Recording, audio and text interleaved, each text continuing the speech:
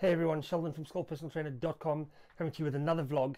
Today, again, something that's quite close to my heart because I consider this vlog to be a little bit of a soapbox moment. I will put it out there because I have issue with mediocre personal trainers. Personal trainers that do the same thing day in, day out with the same workout with every different client. And it works on my nerves. And I know you shouldn't be negative, and you should always try and be positive when you post, but it's the kind of thing that really does my nut.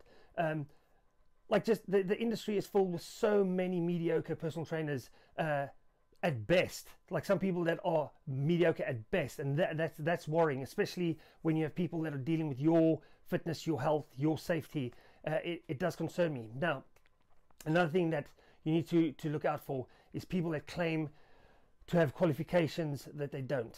Prime example, and again, like, the thing is it's not about naming and shaming, it's about informing you guys. There's a guy here in Hartford that is a boxercise coach, so he's taught people how to boxercise in a class, and he's now teaching people how to fight.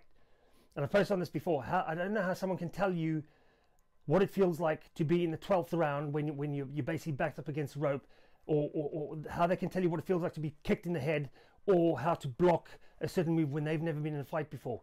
This guy is teaching people how to fight when he's never been in a fight before. This is what you need to look for.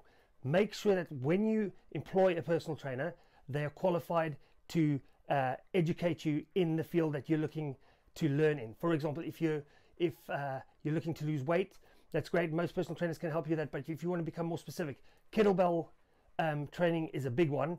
A lot of personal trainers will train people on how to use kettlebells, and they'll do it badly.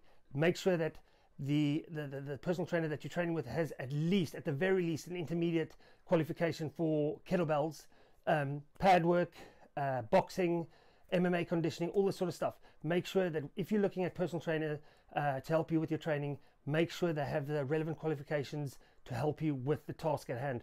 Also, and this is very, very important, make sure the personal trainer that trains you has insurance. A lot of personal trainers out there will train people without insurance. If they then hurt that person, and I'm not saying they're going to hurt you on purpose, but accidents do happen.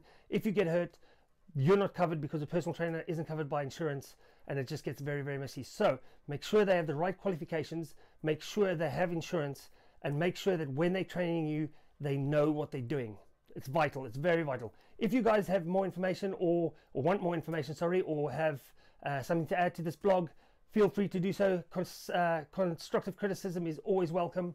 Let me know what you think, and if you want me to talk about something else, or want me to write a blog about something, please get in touch and we can make it happen. Have a great day, guys. Bye.